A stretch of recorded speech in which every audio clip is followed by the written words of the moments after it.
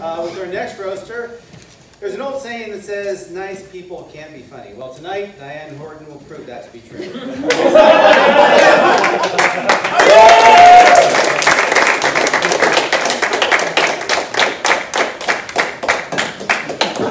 just going to put that here to remind you that I don't need to be funny. I get a award.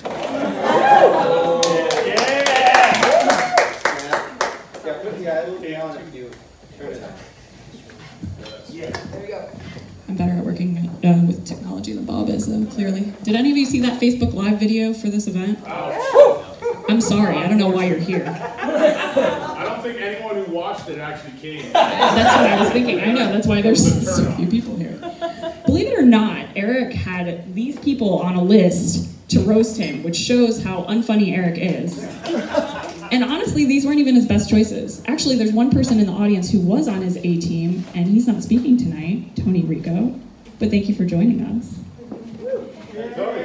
So this is his B team, so I apologize ahead of time.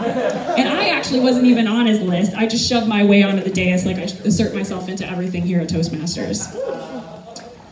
You know who else likes to shove their paws in everything at Toastmasters? Our very own mini Christoph. Jessica Vasquez is in the house. You know I was coming for you first, boo. Jessica is a tourist born on Cinco de Mayo who has a Frida Kahlo costume on lock. She's about as crazy and Mexican as you can get.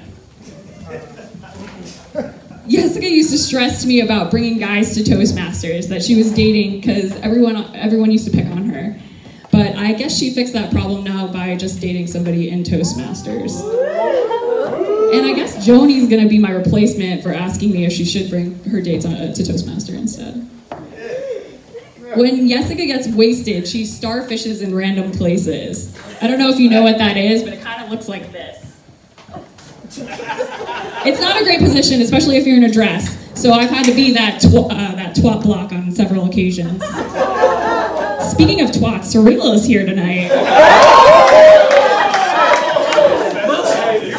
I've been seeing Surreal's name a little too often lately. On my social media, in my text, in my email, on his shirt. Now there's real estate signs in my neighborhood with guess whose name? Surreal fucking Sparks. Are you even allowed to sell real estate in this country?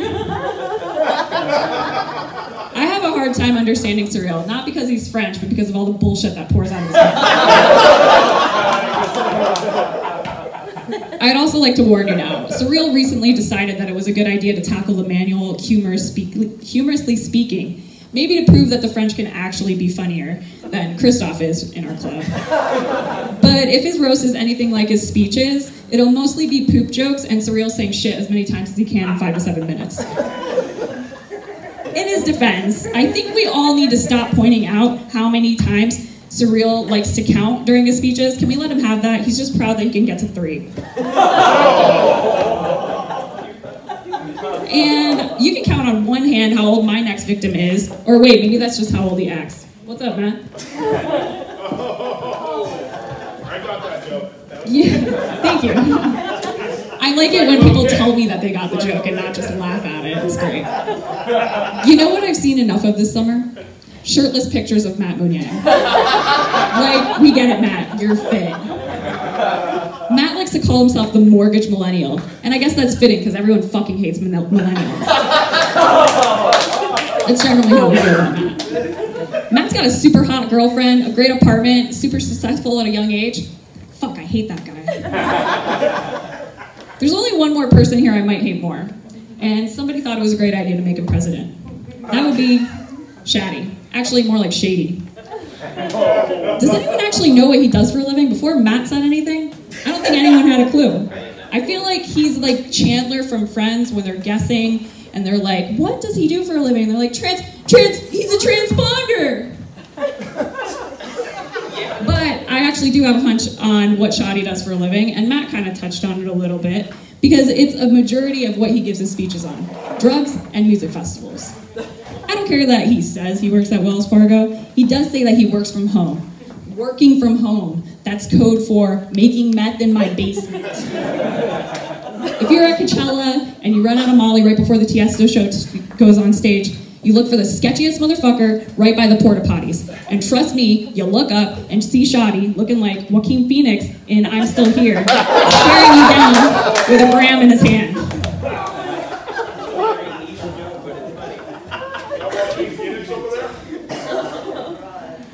I mean, Shoddy should really be the star of the Middle Eastern remake of Breaking Bad. Let's be real. Speaking of the Middle East, I have a joke for you all. Do you know why Jesus could never have been born in New Jersey? Why? Why? Because they couldn't find 3 wise men and a virgin. And you can thank Dave Zarella for that last part. I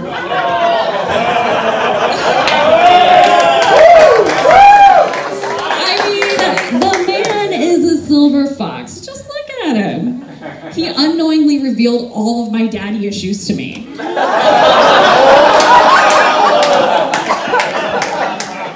I know I'm not the only one. But no, really, Dave's a great guy. He loves tortoises, he speaks Italian, he adores his kids, and he helps the Boy Scouts. I can say all of that and not worry about boosting Dave's ego because I know he can't hear me right now. By the way, Antonio, you know once you leave the military, you don't have to dress like it anymore?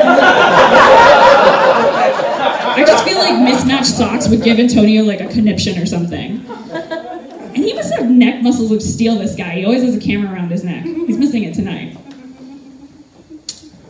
Guaranteed laughs tonight, though, because at least one of Eric's top picks is here, Chris Hamill. Chris obviously just won the Helen Blanchard Award. Congratulations. Too bad you don't get to keep the plaque, though. I do. And Mark, thanks for replacing the plaque that was made by a blind man. Apparently I don't have to do my due diligence and stay with Toastmasters until 3018. Thank you for that. You'll only get that if you saw the plaque.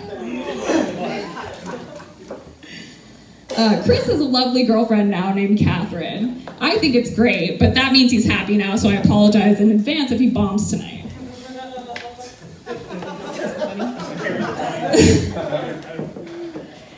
Anyways, for those of you who did see that Facebook Live video with Bob for this event, I am really sorry. Like, don't you do that for a living, Bob? What the hell? I used to get notifications of when Bob went live, but I think even Facebook got fed up with it and stopped telling people about it. Watching Bob and Eric on that video was like watching those old guys on the Muppets, but less funny.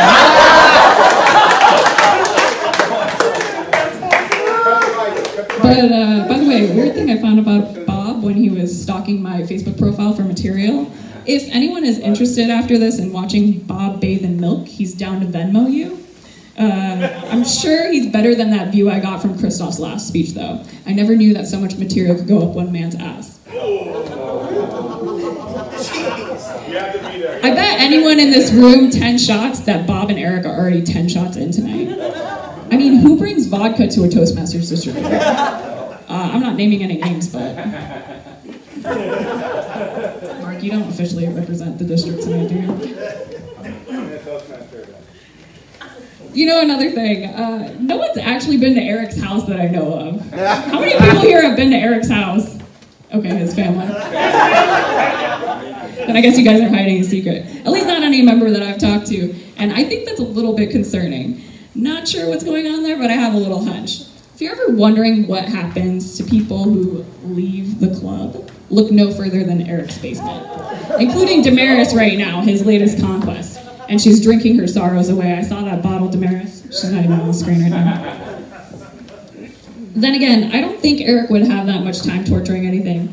I don't know if you understand how much Eric is invested in this club. No one actually gets an award until Eric emails me about it. He's honestly more dependable than Toastmasters International, but that's not saying much. No.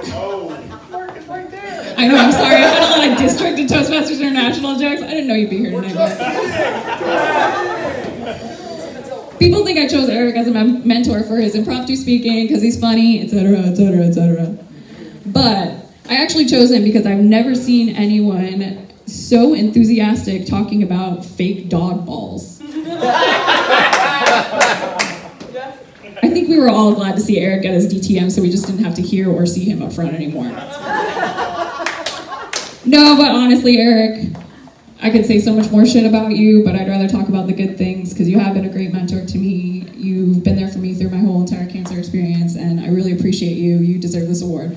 More than anyone else in our club, you are just somebody that I really look to, an inspiration for everything I do here, and wanting to make this club better as well. You helped build this club, and we all appreciate you. Thank you.